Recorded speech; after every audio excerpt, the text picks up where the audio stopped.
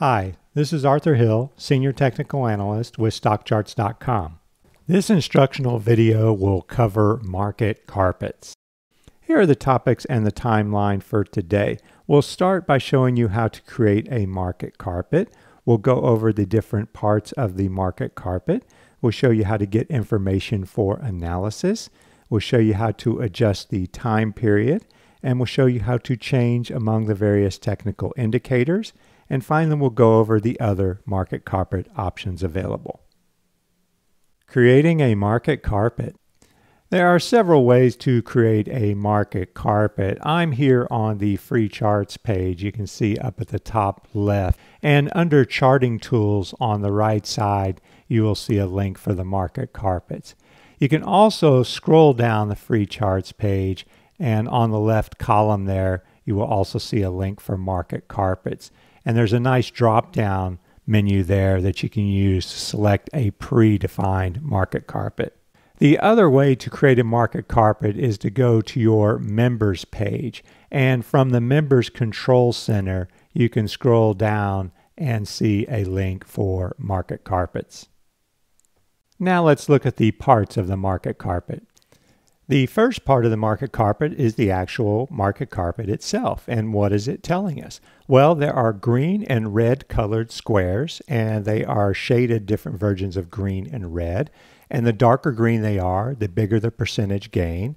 And the darker red they are, the bigger the percentage loss. So at a quick glance, we can easily see where the bigger gainers are and where the bigger losers are. Now at the top left, you have a drop-down menu for the indicators available. We also have an arrow button that you can click to go up or down a level. In the middle, you have the color scheme that shows you the range for the price change used.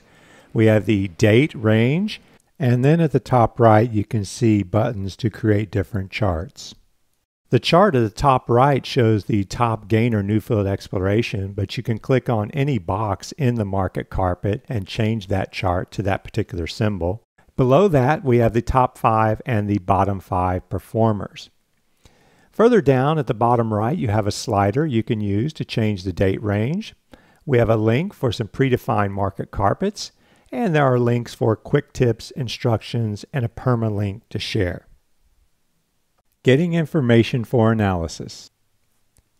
This is the default setting for the sector market carpet, and you can see some numbers in some of these boxes, and those are the best and worst performing on this particular time frame. Now I'll show you some quick and easy settings that'll get you up and running on the market carpet. If I hover over the market carpet and right click, I will get a menu and I can show all the ticker symbols. You'll notice that some boxes are bigger than others, and that is because the larger capitalization stocks will have larger boxes like Walmart, and the smaller ones will have smaller boxes like Kroger here. If I right click again, I can make that square mode so that they're all equal. And then it makes it pretty easy to see where the red is, where the green is, where the laggards are, where the leaders are. Now, one more nifty thing to show you. Up at the top left, there is a button with an arrow, and I can click it to go up or down a level. Now I can see which sectors are leading and which sectors are lagging. And we can see energy is the darkest green and the leader over this time period. And we can see healthcare is the darkest red or the laggard. And again, on the right, you have the top 4 and the bottom 4. If we want to go back up and look at the stocks, we move to the top left and click the arrow to point it up. Now another nifty trick is if there's a certain sector you want to drill down into and see how the stocks are performing, you can go down to that sector. I'm here in the finance sector, and I'm going to click on all state. And if you double click on that, it's going to open up just that sector for the market carpet. And again, you can go back by using the arrow. Changing the time period.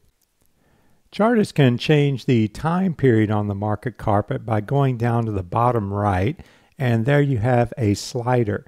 And if you click on the left edge of that slider and drag it, you can expand the date range. So I can go to 10 days, which is 10 trading days or 2 weeks.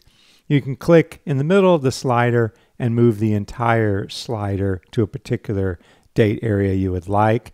And you can see the date area just at the top in the middle. And you can click and drag on the right edge to expand that way. There's one more thing you can do. You can right click on the slider to see a couple of presets here, a week, a month, or 2 months. Changing the technical indicator. Chartists can easily change to another indicator using the drop-down menu at the top left. There are all the indicators available. And I'm going to use the scooter in this example, or SCTR. And you can see the little delta button just to the right. That means we're in change mode. So we're seeing the biggest changes in the scooter over the particular time frame we've selected.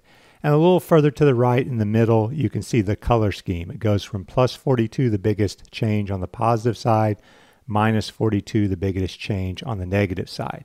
So we can see where all the red is. Those are the biggest scooter losers, and the green would be the biggest scooter gainers.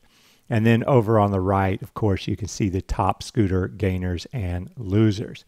Now, if I go back up and I click this delta button and it becomes unshaded or unselected, we're in absolute mode. And this is the absolute value of the scooter for this particular day.